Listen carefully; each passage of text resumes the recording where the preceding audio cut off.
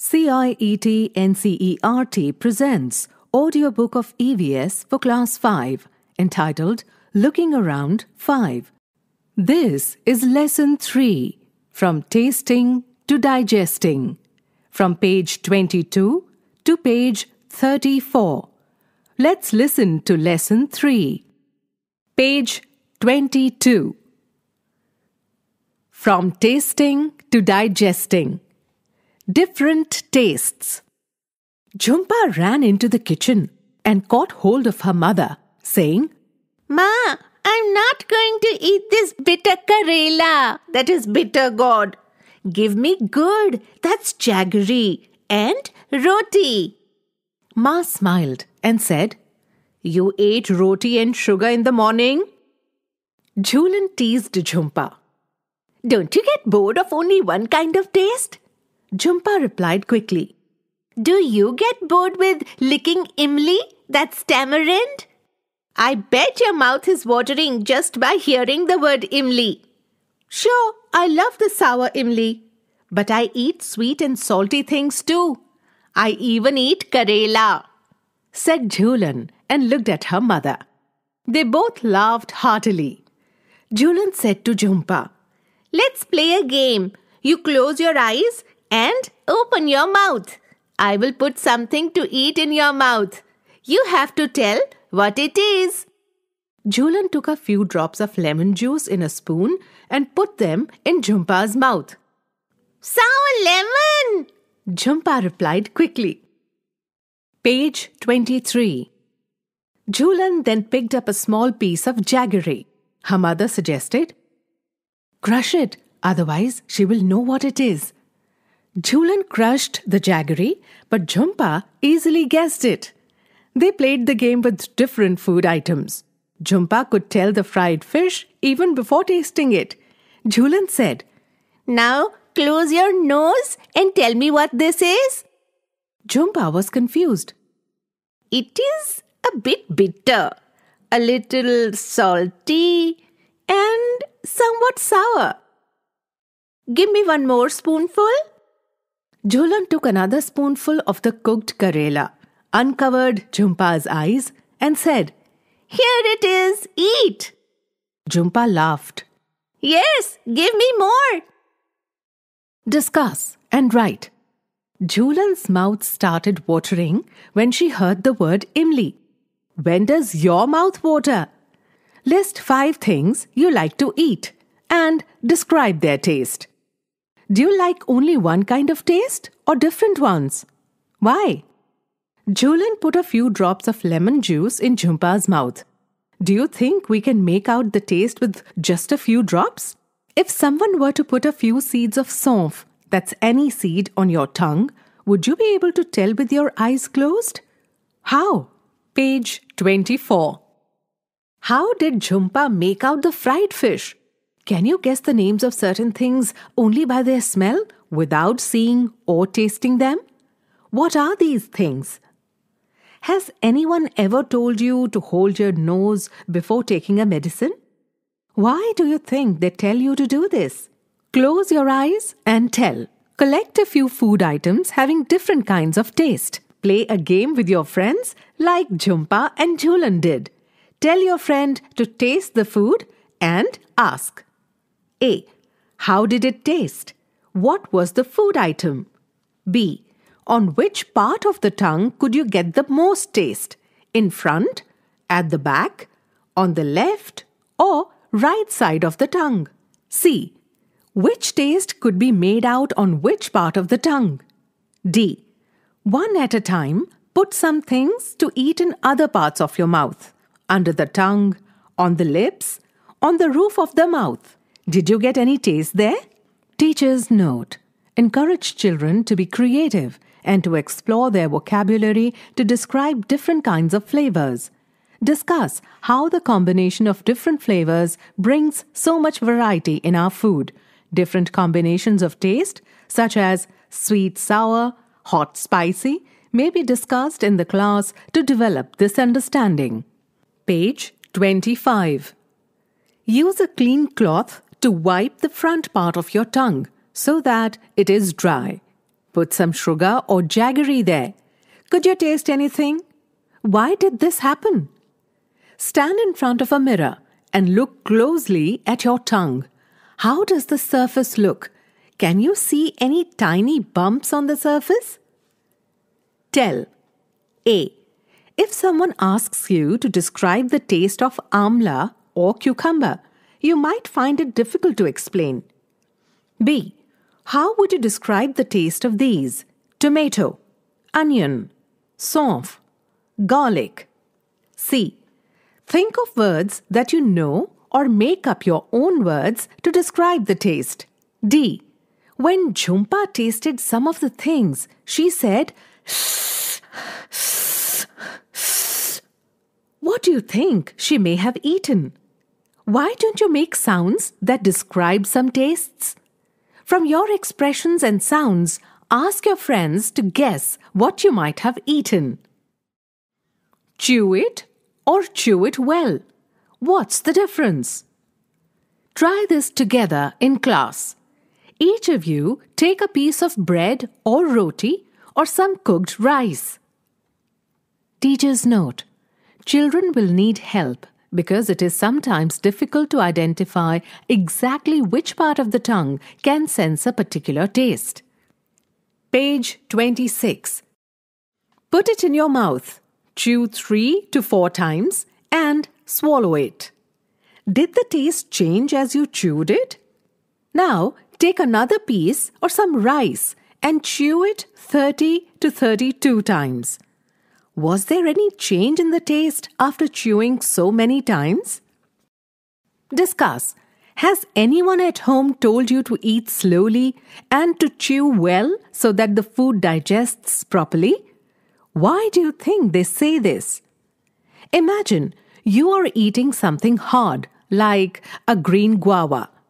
What kinds of changes take place in it from the time you bite a piece and put it in your mouth to when you swallow it? Think, what does the saliva in our mouths do? Teacher's note. On page 27, children are not expected to draw the digestive system. Encourage children to imagine and express their own ideas about what happens to the food in their body. Encourage sharing of pictures and free discussion without any judgment of right or wrong. Page 27. Straight from the heart. Where do you think the food must be going after you put it in your mouth and swallow it? Draw the path of the food through your body. Share your picture with your friends. Do all of you have similar pictures? Discuss. How do you feel when you are very hungry? How would you describe it? For example, sometimes we jokingly say, "I'm so hungry, I could eat an elephant."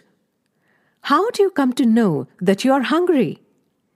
Think what would happen if you do not eat anything for 2 days. Would you be able to manage without drinking water for 2 days? Where do you think the water that we drink goes? There are a few pictures on this page. The first picture is of a girl with a frowning face. She has kept one of her hands on her forehead. The text reads, "When I'm hungry, my head aches." The second picture is of a boy who's furious. The text says, "I get angry easily when I'm hungry." In the third picture, a boy is sitting on the floor with a sad face and drooping shoulders. The text says, "When I'm hungry, I feel tired." In the fourth picture, there is a girl holding an infant. The text says, "When my sister is hungry, she cries." The fifth picture is of a hassled-looking dog. The text says, "I cry too when I'm hungry." Page 28. Neetu was given a glucose drip. Neetu was very sick. All day she was vomiting and she also had loose motions. Whatever she ate, she vomited. Her father gave her sugar and salt solution. By evening, Neetu was feeling weak and dizzy. When she got up to go to the doctor, she fainted. Her father had to carry her to the doctor. The doctor said that Neetu should get admitted in the hospital. She needs to be given a glucose drip. Hearing this, Neetu got confused. She knew that during the games period in school, the teacher sometimes gave them glucose to drink. But what was a glucose drip? Dr. Auntie explained, "Your stomach is upset. Your body is not keeping any food and water, and it has become very weak. The glucose drip will give you some strength quickly, even without eating. Talk and discuss." Do you remember that in class 4 you made a solution of sugar and salt? Neetu's father also made this and gave her. Why do you think this is given to someone who has vomiting and loose motions? Have you heard the word glucose or seen it written anywhere? Where? Teacher's note. Discuss with children about how glucose is used. It is too abstract for children to understand how glucose gives energy. You may like to invite a doctor to talk to the children. It is not expected that children will understand all the details at this stage. Page 29. Have you ever tasted glucose? How does it taste? Tell your friends. Have you or anyone in your family been given a glucose drip? When and why? Tell the class about it. Neetu's teacher used to tell the girls to have glucose while playing hockey. Why do you think she did this? Martin's window. Here's an old story. It seems so funny. There was a window in Martin's tummy. Actually, by mistake, Martin was shot right in the stomach. It bled a lot. The wound slowly healed and was covered by skin, but the hole was still there. You could peep right in. Oh, what a chance for doctors to study. What happens to the food inside the body? The story seems odd, but it is really true. The secret of Martin's stomach helped us all, me and you. By Rajesh Utsahi, Chakmak, August 1985. Translated by Anupa Lal. Page 30. Story. A stomach with a window. In the poem, you read about a soldier called Martin. In 1882, he was 18 years old and was very healthy. When he was shot, he got seriously hurt. At that time, Dr. Beaumont was called to treat him. Dr. Beaumont cleaned the wound and put the dressing. After 1.5 years, the doctor found that Martin's wound has healed, except for one thing. He had a big hole in his stomach. The hole was covered with a loose flap of skin, like the washer in a football. Press the skin and you could peep into Martin's stomach. Not only that, the doctor could also take out food from the stomach by putting a tube in the hole. Dr. Beaumont felt he had found a treasure. Can you guess how much time he spent on doing different experiments on this stomach? 9 years. During this time, Martin grew up and got married. At that time, scientists did not know how food was digested. How does the liquid, that is the digestive juices in the stomach, help? Does it only help in making the food wet and soft? Or does it also help in digestion? Dr. Beaumont took some liquid, that is the juices, out of the stomach. He wanted to see what would happen to a food item kept in a glass filled with it. Would it get digested on its own? For this, he did an experiment. With the help of a tube, he took out some digestive juice from the stomach. At 8:30 a.m., he put 20 tiny pieces of boiled fish in 10 milliliters of the juice. He kept the glass at the same temperature as that of our stomach, about 30 degrees Celsius. When he checked at 2 p.m., he found that the pieces of fish had dissolved. Dr. Beaumont tried this experiment with different food items. He gave Martin the same food at the same time and then compared how long it took for food to be digested in the glass and in Martin's stomach. He recorded his observations in a table. Page 31. Here is a part of his observation table. This table has 4 columns: number, food item, time taken for digestion in the stomach, and time taken for digestion in the glass with digestive juices. Number 1. Food item, unboiled milk. Time taken for digestion in the stomach, 2 hours, 15 minutes. Time taken for digestion in the glass with digestive juices, 4 hours, 45 minutes. Number 2. Boiled milk. Time taken for digestion in the stomach, 2 hours. Time taken for digestion in the glass with digestive juices, 4 hours, 15 minutes. Number 3. Full boiled egg.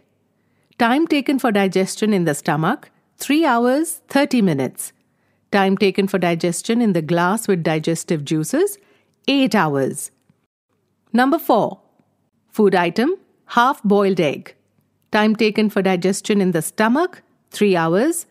Time taken for digestion in the glass with digestive juices, 6 hours, 30 minutes.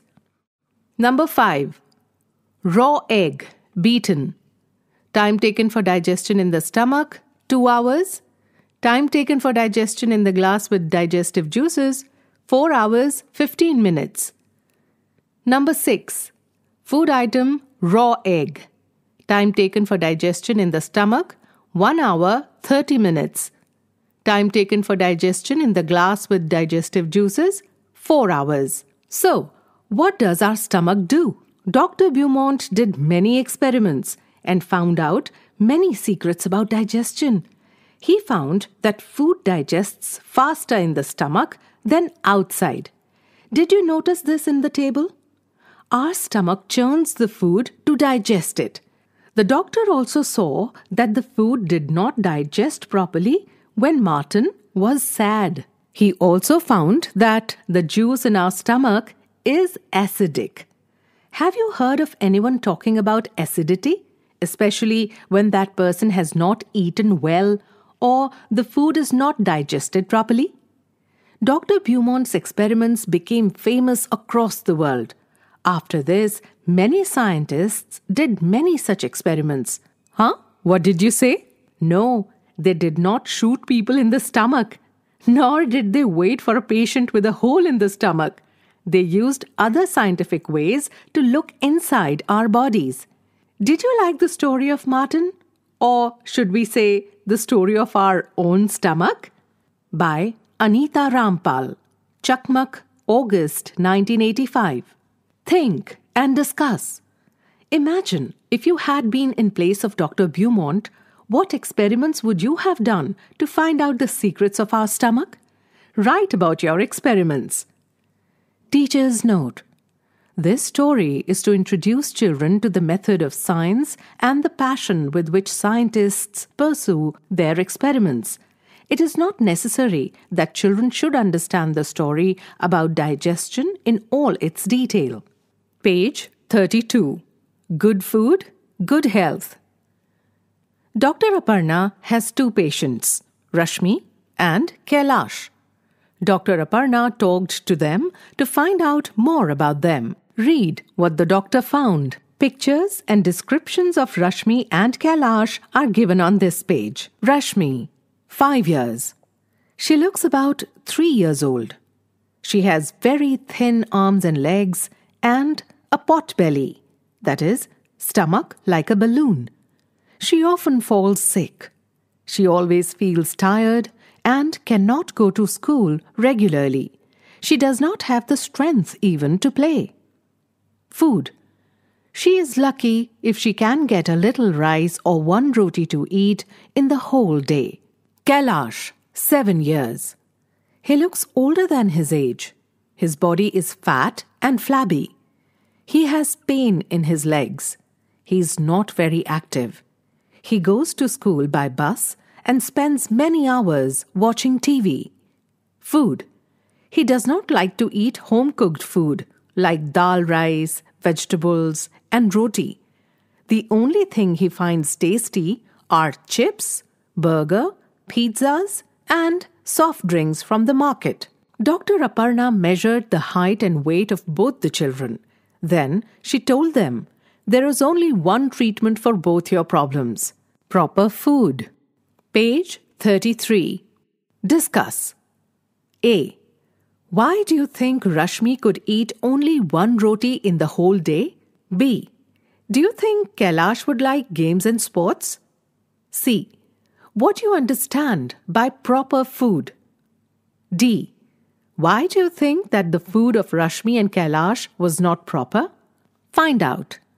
Talk with your grandparents or elderly people and find out what they ate and what work they did when they were of your age. Now, think about yourself, your daily activities and daily diet. Are these similar or different from what your grandparents did and ate? Proper food, every child's right. You have read about two children. One is Kailash, who does not like homemade food. The other one is Rashmi, who does not even get one proper meal a day. About half the children in our country are like Rashmi. They do not get enough food that they need to grow and develop properly. These children are weak and sickly, that is, often ill, in poor health. But it is the right of every child to get proper food. Page 34. There is a picture fact box on this page. The picture has a very poor woman holding her infant. There are hardly any clothes on their bodies.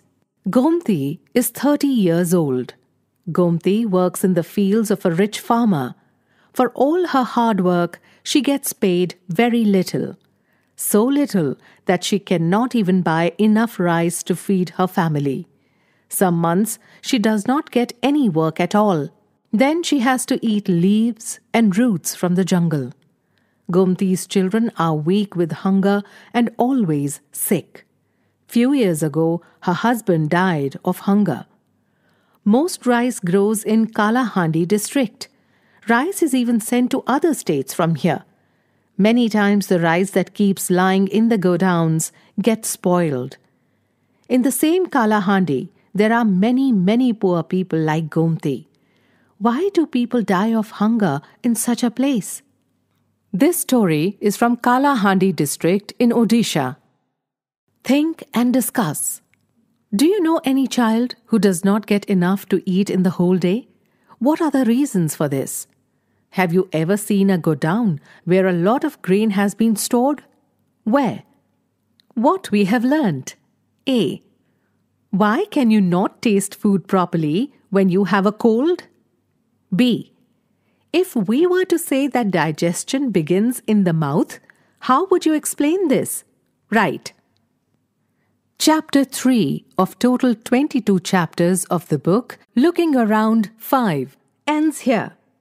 Narrator Richa Sayal. Producer Vimlesh Chaudhary. Presented by CIET NCERT, New Delhi, India.